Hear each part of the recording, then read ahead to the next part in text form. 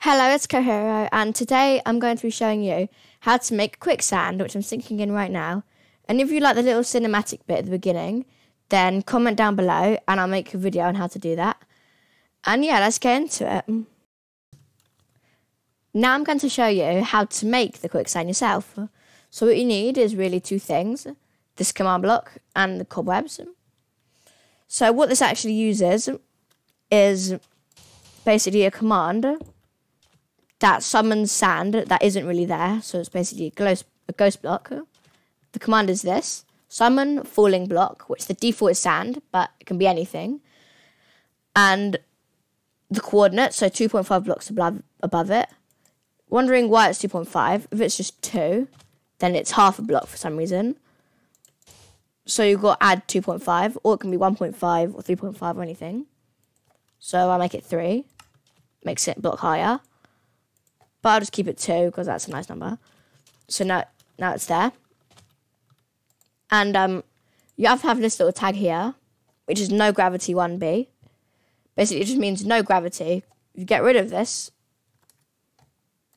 then it starts shaking because it's falling because it has gravity.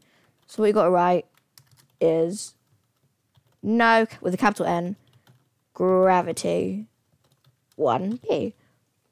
So that's the command. It'll be in the description. And so you need this command block. And what you're going to do. So basically, it's just a it's basically just a falling sand entity, which is a ghost block as well. To make this trap. So what we're going to do is mine 3 blocks under, or even 4, like that. So the sand is in sync with the ground. But you may be able to notice there's these tiny little lines here, or not, but they're very, very small.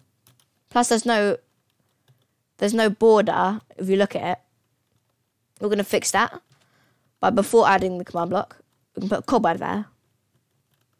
Then you add the command block.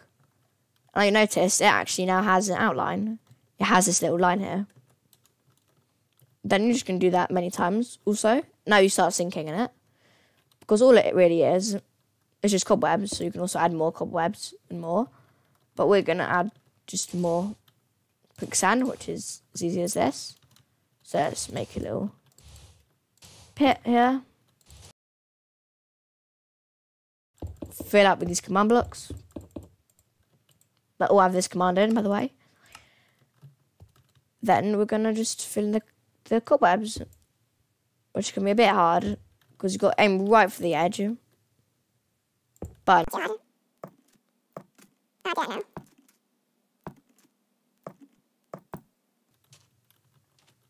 then after you finish that, your trap is ready. So here's all the entities because I've got hitboxes on. And yeah, cobwebs are just like that. And you can add more. You can fall down them. Now you know how to make the quicksand. I'm going to show you what happens if you actually go in it. And if you can try and escape. So I'm going to try and escape with a sword, a pickaxe, some blocks and food. So I can try and break out when I go in it. Also, you don't have to add lava at the bottom, like in the bit of the video at the beginning.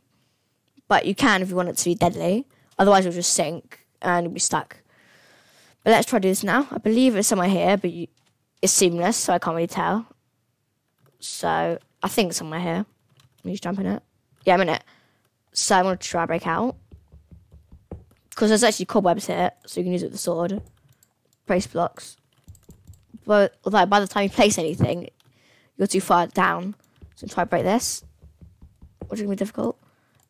But then you can't break it because you're already in it. So there's really no way you can break out of this.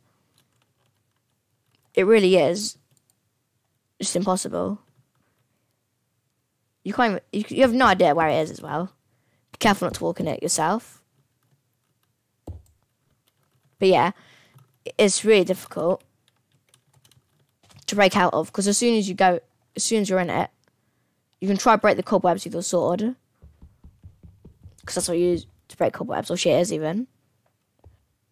But then what you can do, because you're already sinking, you place a block. You're not going to be able to... You can't go up. You can't jump in cobwebs. Plus there's lava there, so I'll eventually die. But I don't need to die today. And yeah, that's really it. If you have any questions or anything, write them in the comments. If you want to see how to do the little cinematic bit at the beginning, then I'll make a separate video on that. Comment that down below as well. And you can also add infinite cobwebs to this as well. You can keep going down, down, down. It's more dangerous. But yeah, I'm going to end this video sinking, because that's what the video is about. And yeah, I hope to see you in the next one. Bye.